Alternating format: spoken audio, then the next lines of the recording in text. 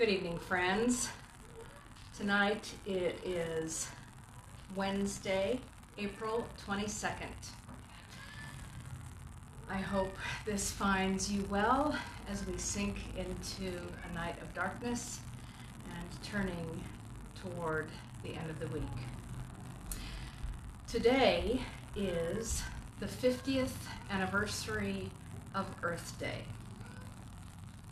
And I was missing being a part of church, normal church activities this week, as I had thought we might do some fun things while gathered in person to think about and to celebrate Earth Day. I don't know if you have personal experiences through the last 50 years of having Earth Day being impact on you personally or with your family or with your faith community. But it seems an interesting time to be pausing to think about the planet that we're on, little blue dot in the sky that is rotating and providing us with life and sustenance.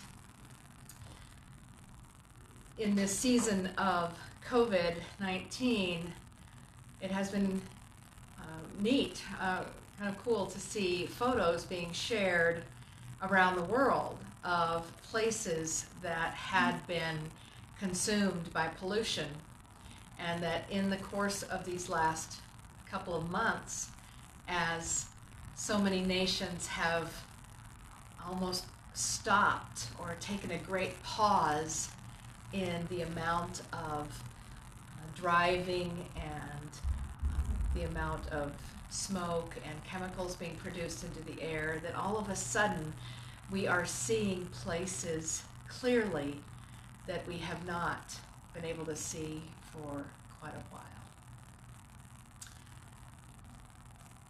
I wonder how long it will take us to gunk up the skies yet again once people get going. Or will we? Will we stop and say, wait a minute, do we have to go back to that way? Do we have to go back to working in the same patterns that we did? Do we have to go back to producing things that make people sick, that make our waters sick, that make our air sick? Would there be other ways to creatively live and work and engage in commerce and engage in travel that could be life-giving, not only to us, but to the planet as well? And I say this confessionally because although Doug and I love being in a building that has a big recycling bin right outside, and we've been able here in Denver to collect and recycle many more things than we could in Montana, still there are many things that we fall short on. And so wherever you are, in your habits, in your livelihood, in your gatherings, may you look up, look out, look inward, and may we find a way to reclaim our connection even deeper with this beautiful blue dot in the sky that we call home. So, Mother Earth, Father Sky, planet Earth, we give you thanks, for you have given us life, and may we seek life from one another this day.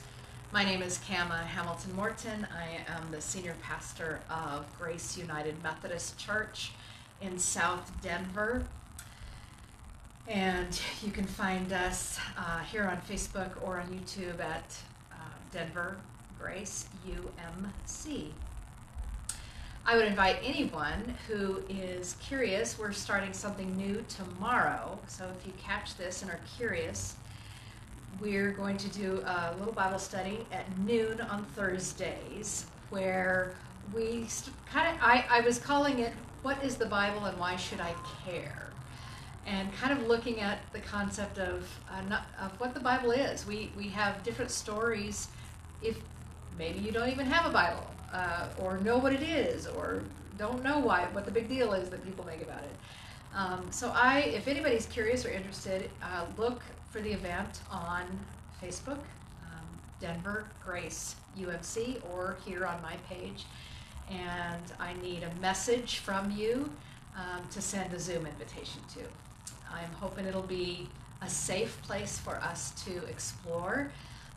Some of us have received very specific messages about the Bible, perhaps younger in our lives or even through adulthood, and may not be in the same place that we were when we were younger, when those things were being mandated to us. So I invite you to join us if you wish. So Thursdays at noon, you can find the Thursday Zoom study group on the Facebook page, and let me know and I'll send you a Zoom invite. So thinking about Earth Day and our connection to each other and the earth, and just how we treat not only the planet but our respective sisters and brothers that walk the earth with us. It's been interesting to hear headlines around our national representatives saying things like, we need to shut down immigration, and there's been about 3 years of a really hard line on that, and just in the last few days even more, nobody's coming in. And yet, for anybody at the same time, conversations around the supply system of how we get the things we need in our lives. And one of the major things we need in our lives is food. And I'm not an expert at our food supply system by any means, but I do know that here in America, one of the reasons we're able to purchase food so inexpensively compared to other parts of the world is that there are people who come and pluck up or cut down or harvest the food that we eat that may or may not originate from this country. And they often do tasks that many of us would not do because there's such hard physical labor. So I just want to pause and give thanks to those, whether they be immigrants, migrants, people fleeing poverty, or any number of circumstances that can separate people from their countries to have them come to our land. A lot of harrowing stories to be shared. And every time we sit down at the table and we may pray, some people, we pray over our meal and say, thank you, God, for this meal. There are a lot of people who are unnamed and many times harmed in the act of producing food for us to eat. So I just am pausing around that. And on that note, wanted to share a couple of verses from the book of Leviticus. Now, for some people, you hear the word Leviticus and you think, bah, I'm not going to read that. Leviticus is the third book in our Christian Hebrew Scriptures or Old Testament and in the Jewish Torah. And so it's Genesis and then Exodus and then Leviticus. So Genesis is the beautiful creation stories. There's the flood, and then there's the story of the call of Abraham and Sarah, and then there's the soap opera chapters of their progeny, and they're just wonderful stories that really are about us. And then Exodus is is the story of Moses and the travels of the hardship and the liberation and the journey of the Israelites as they escape Egypt and the slavery therein and make their way to a new land. Leviticus is a book, most of its chapters consist of God speaking, talking to Moses. And then God says, Moses, then you repeat what I'm telling you to the Israelite people. So Moses is having a one-on-one with God with the instructions to repeat what he's hearing to the Israelites.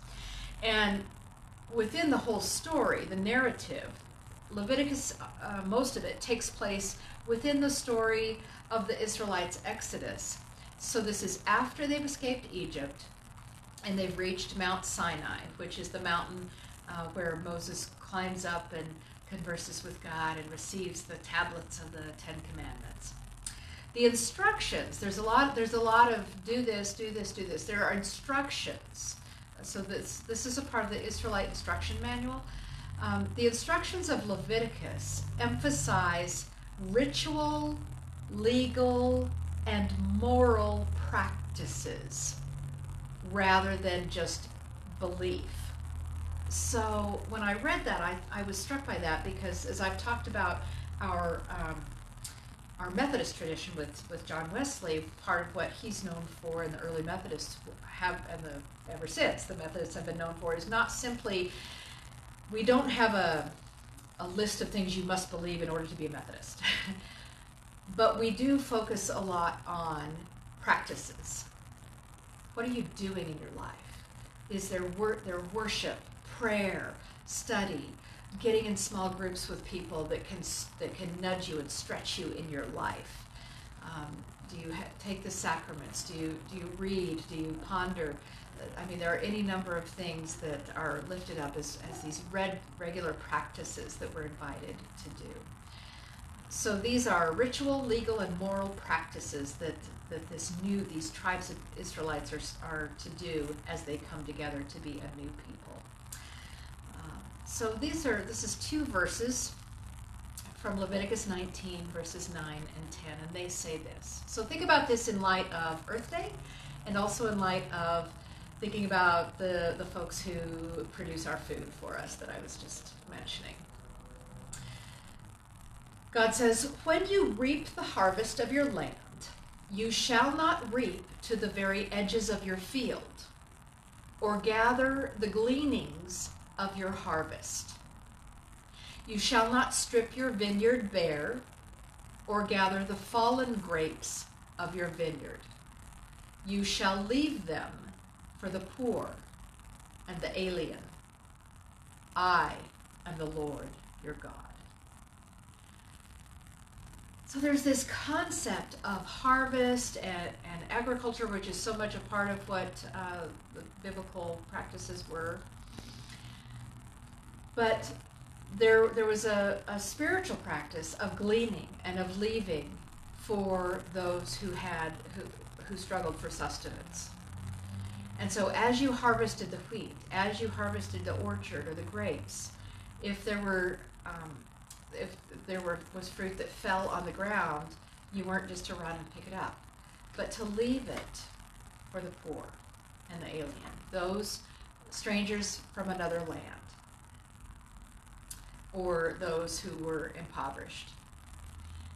Man, as I read that tonight, I thought, gosh, what am I doing to glean out of my life for others who might be struggling?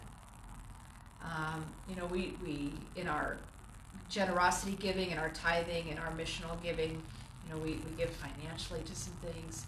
But wow, what would that look like to think about some of the practices we do and to glean for others?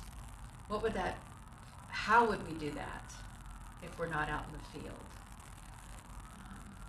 Sometimes, way back, early in my life, I spent a summer when I was in college working for a bed and breakfast in Asbury Park, New Jersey.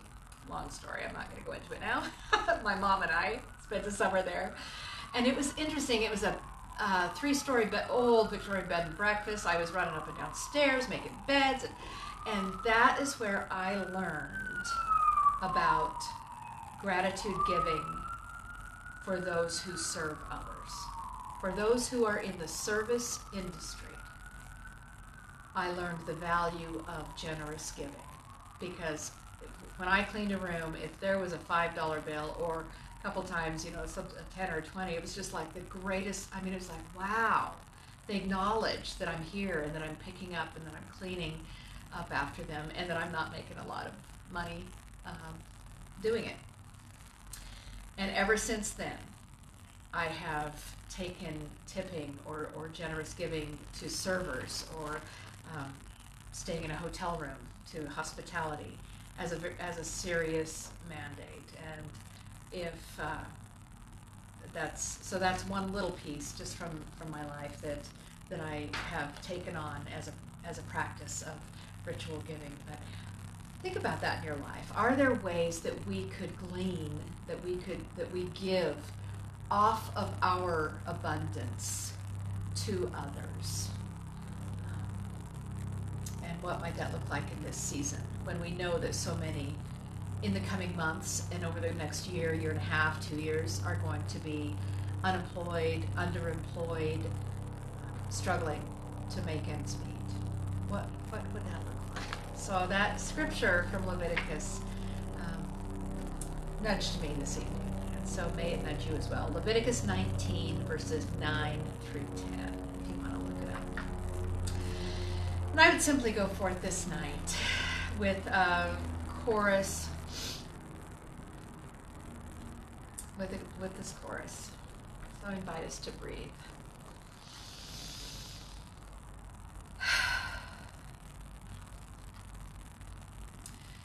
Change my heart, O God, make it ever true. Change my heart, O God, may I be like you. You are the potter, I am the clay. Mold me and make me, this is what I pray. Change my heart, O God, make it ever true. Change my heart, O God, may I be like you. You are the potter, I am the clay. Mold me and make me, this is what I pray. Change my heart, O God, make it ever true. Change my heart, O God, may I be like you.